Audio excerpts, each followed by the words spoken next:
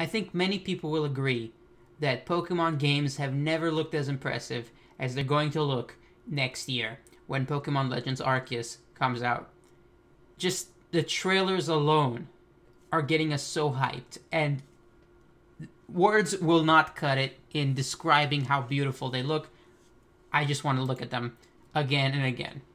I mean, they're set in the past, in a time when humans and Pokemon were not exactly as, together as they are in the modern times. Obviously, Pokemon are more wild and less tamed. Sure, you can still capture them, but that's probably a very, very recent development in the setting of this game.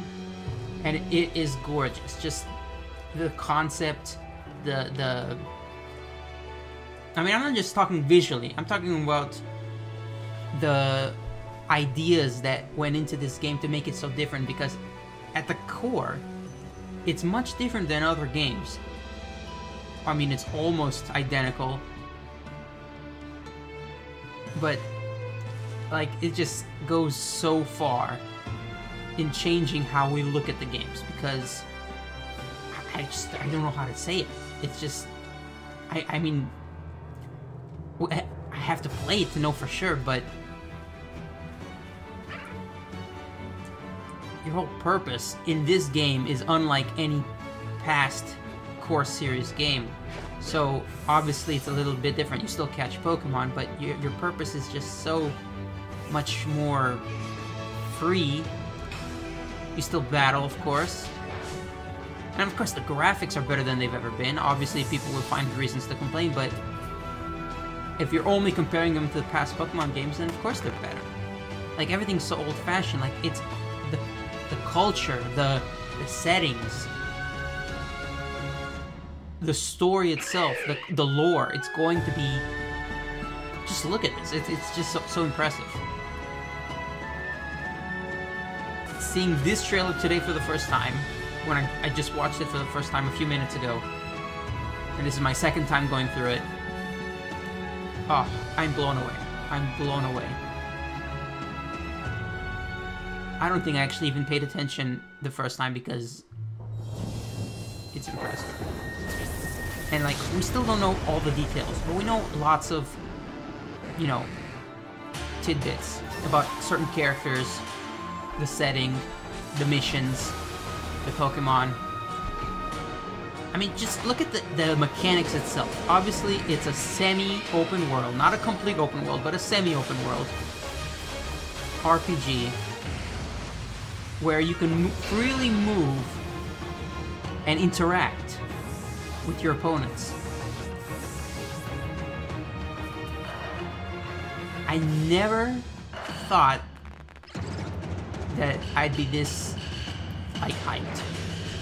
Like, I knew that Pokemon would eventually go in this direction, and I've been hoping for something different, like, to break the mold, because breaking the mold is always exciting. You don't want the same old recipe, the same old formula. They broke the mold in a completely new direction. Like, not only is it set in the past, not only do you have to do different things than in the original games, because it's set in the past, and therefore, like, the story's different, the mission's different. It's just so beautiful. Again, like, the artwork, the culture, the story, I don't know everything, but I know that I'm impressed. That trailer's just beautiful. I cannot wait until January, and I'm a little bit disappointed that I have to play anything else before that. Even though it's set in the past of a region we have been to before in Gen 4, the Sinnoh region, it is important to note that in this period of time, for some reason in the timeline, it was known under a different name, which is actually not that unusual. The Sinnoh region in this century, whether this is 50 years ago or 200 years ago, we don't know for sure, but it was called the Hisui region. And the weirdest thing is that instead of the Sinnoh starters, you get a choice between a Cyndaquil, a Rowlet, and an Oshawott. And here's the thing, I've heard rumors, so do not take this as fact, but here's the rumor. The rumor is that the starters are gonna get regional variants. Not the starters themselves, but their evolutions. So we might get Hisuian Typhlosion, Hisuian Decidueye, and Hisuian Samurott. And when I heard that rumor, I thought it was very likely exciting to think about. But again, it's not confirmed, so don't take it as fact. But I will tell you that I think it's clever because the Decidueye is an archer. Samurai is a samurai. But I think they could make it go into the ancient Japan theme or setting. Because, come on, a samurai, an archer, hopefully it's true. If it's not true, it's no big deal. Don't take it as confirmed yet. I mean, again, we used to think it was open world. When I first saw the first trailer for this, I was like, it's open world. I wanted an open world Pokemon game for a long, long time. Imagine it.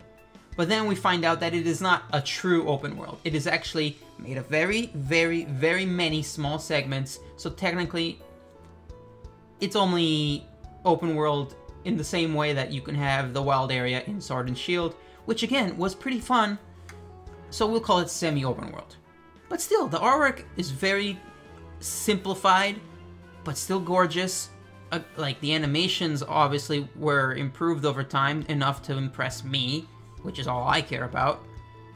And just, I don't know what matters more, how it looks in the graphics, or just the beauty of the setting, the past, and the artworks symbolizing the past. Because, you know, sure, the modern times is great and all if you have big cities and stuff like that, or exotic places, but it's a genius setting.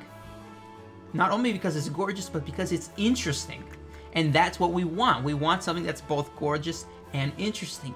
The battles themselves are very interactive. The backgrounds are very gorgeous. I don't know how big this region is going to be, but just like Sword and Shield, because of the 3D animation, because of the semi-open world nature, these regions and these games will look and be bigger than any game before them. Because we are not in the age of 8-bit or in the age of 2D sprites. We are in the future. I didn't imagine this when I was a child, but part of me did. Part of me was like, huh, if this is what they look like now, imagine 10 years from now, imagine 20 years from now. And look, for me, it came true. Around the era of Pokemon Platinum is when I first started playing Pokemon, and look at the Sinnoh region now. We know that there's two forms of battle. When you're battling Pokemon, obviously you need to have your own Pokemon. The player character can get hurt. That's why you have to actively dodge. That's why it's like a semi-open world RPG. You actively dodge because we have seen in a previous trailer that if the player gets enough damage from wild Pokemon, you black out. I've always wanted to see that.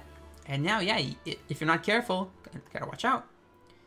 I mean, it's just beautiful. I mean, it's gonna look better in person when we're playing. These are just screenshots. Obviously, they don't do it justice.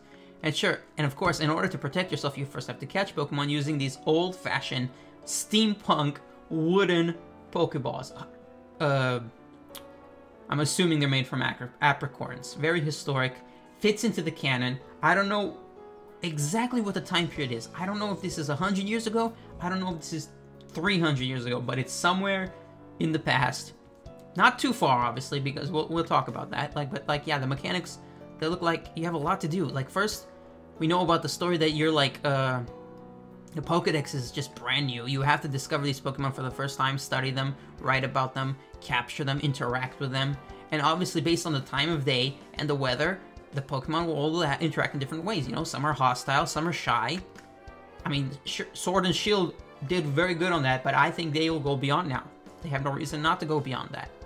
We have the local professor, who I believe his name is Laventon. Just like all the professors before him, he's named after a plant, specifically lavender, and he's even wearing lavender.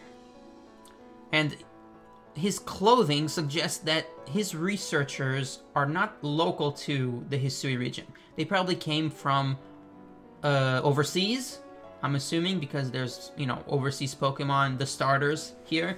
So I think it's a fair assumption that not everyone in this game is a local Hisuian.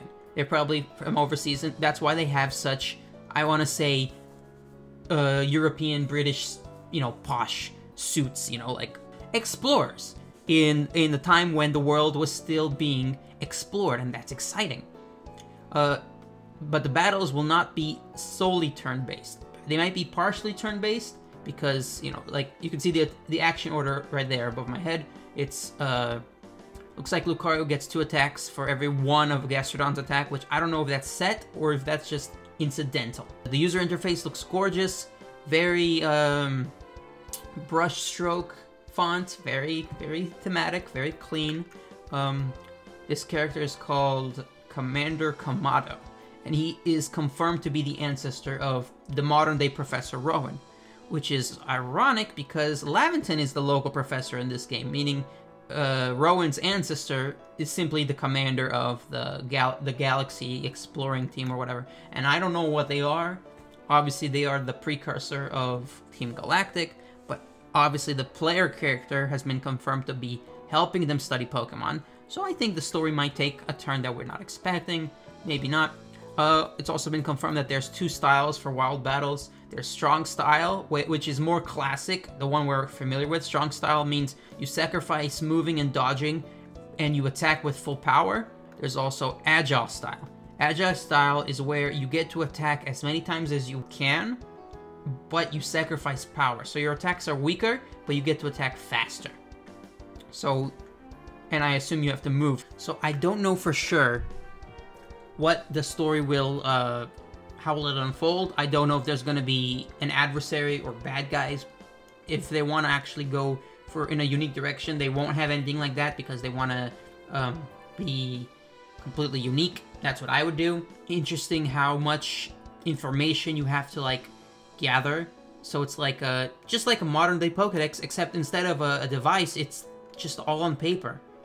Very old fashioned. And you'll be getting all this data gathered for the Galaxy team, and it's very old-fashioned because you gotta like craft everything yourself, craft your medicine, your smoke bombs to help you catch Pokemon or escape Pokemon, Pokeballs probably made from apricorns, and you just craft them yourself. Very different. Gather materials and apricorns and herbs to craft all these things instead of just buying them at the store. Very surprised when I found that out.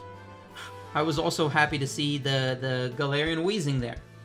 The Galarian Weezing suggests that there's some people from Galar visiting back when Hisui was first being, you know, discovered by people from overseas, in my theory. So yeah, we have new Pokemon like Wordeer, which is the evolution of Stantler, and Basculegion, which is the evolution of Basculin. New types, new Pokemon. This is not a new Pokemon, this is a regional variant. Hisui and Braviary, flying psychic type. You saw it in the trailer, flying you around, very exciting. Hisui and Growlithe, Fire Rock, very cute and popular. You get a promotional costume based on the Growlithe if you purchase the game early or something. Pretty cool. Again, this map seems to confirm that the segments of the world are divided, so it might not be a true open world, and that's why I'm calling it semi-open world.